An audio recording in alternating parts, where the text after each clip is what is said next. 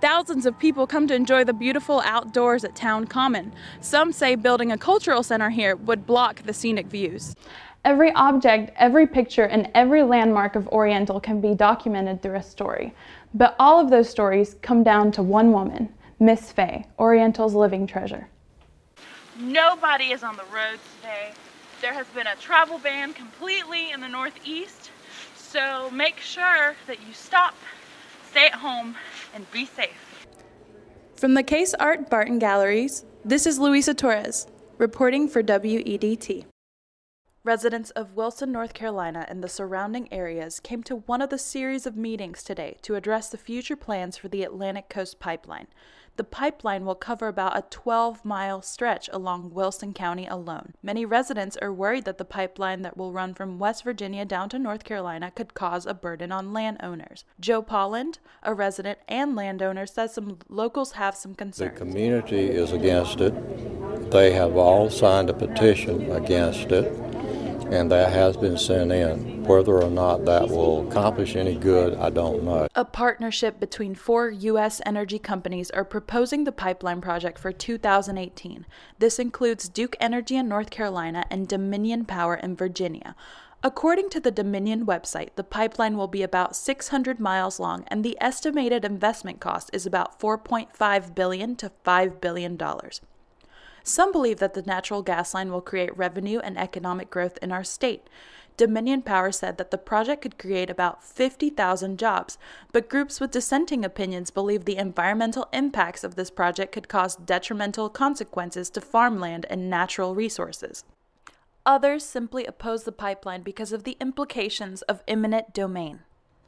Lawyer Charles Lawler says the decision could affect residents permanently. But this isn't a free market when you've got a quasi-monopoly like electrical and gas companies with the power of eminent domain to acquire easements through private property of individuals that get one opportunity to be compensated for their land being encumbered.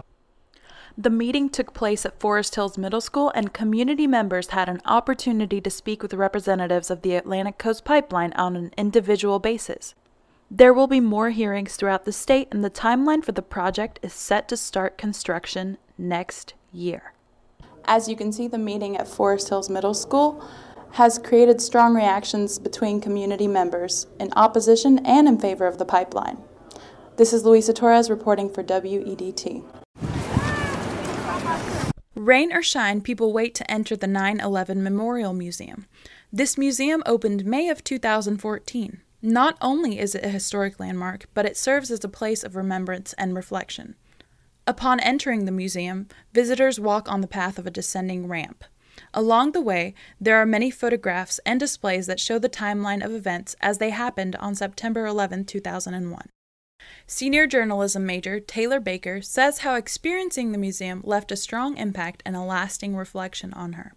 It showed me how Americans can come together and overcome a tragedy, and it empowered us as a nation to get stronger and to support each other and to just showing what happens in the face of tragedy, It just kind of showed me that if something else was to ever happen again, we would rise up once again and we would help each other. After walking the descending ramp, visitors enter Foundation Hall. This is where the only remaining column of the World Trade Center towers still stands. The Historical Museum and the Memoriam Museum are both built on the foundations of the World Trade Center towers that were destroyed during the 9/11 attacks. The exhibitions include many artifacts, artwork, and displays using animation and projections to depict many personal stories during the attacks. One can see the remainder of the Vesey Street steps. Hundreds of people were able to flee using those same steps. A large blue mosaic that has many tiles, each a different shade of blue, represents the people that died during 9/11. Also, collections of surviving artifacts are displayed in most galleries. Many patrons visit to remember and pay tribute to those who lost their lives on September 11th. People also notice and honor the efforts of rescue officers, policemen, firefighters, and EMS workers, as well as many volunteers. Here, visitors can personally face and recall the tragic events that took place. The museum has more than 10,000 artifacts. Some of the featured artifacts focus on the happenings right after 9/11. One of the main messages conveyed by the museum is a reflection on the events of 9/11 and how they changed and impacted a nation forever. Yet the most interesting thing about the museum is how it still manages to celebrate how the U.S. can rise again after such a catastrophic event.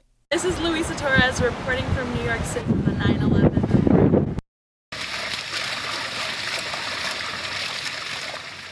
The race starts here, at the bell tower. At this race, some people decide to run, while others prefer to walk, but each one of them comes to give. This afternoon in Wilson, North Carolina, several students, faculty, and staff at Barton College joined in their first ever color run. The Barton College Student Government Association collects money from the event to donate towards meals for the nonprofit Rise Against Hunger, formerly known as Stop Hunger Now. Every participant is given a white t-shirt to run the 5K course. Colorful arrows direct the runners along the path, and throughout the run, student volunteers throw an array of colors into the air as runners take the course. At the end of the color run, prizes were given to the top 3 male and female contenders. According to Jared Tice, Dean of Students, this is the first of several events in support of Rise Against Hunger. I amazingly won first place, which is the first time I've ever won any sporting event in my life, I feel like. And it was a lot of fun. But the most important thing, instead of winning, was that the money raised goes to the nonprofit Rise Against Hunger. Tiamber Neal and Hannah Teasley, both college seniors and student athletes, chose to take part in the 5K. I just encourage more people to do it next time because it's actually really fun and it goes towards a great cause. Yeah, it goes towards a great cause and it's something to do if you want to be active in campus. It brings people in and keeps them here. So yeah. At the end of the race, runners were able to have a bit of fun. With a ready, set, go, they created what looked like a colorful cloud. Yeah, just seeing everyone have fun and being able to run with friends and have the little talk too.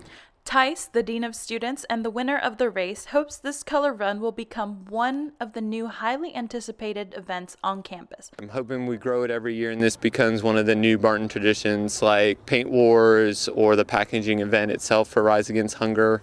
Yeah, I hope we continue this tradition here at the college. The next goal for SGA is to raise $7,500 and package 25,000 meals for Rise Against Hunger.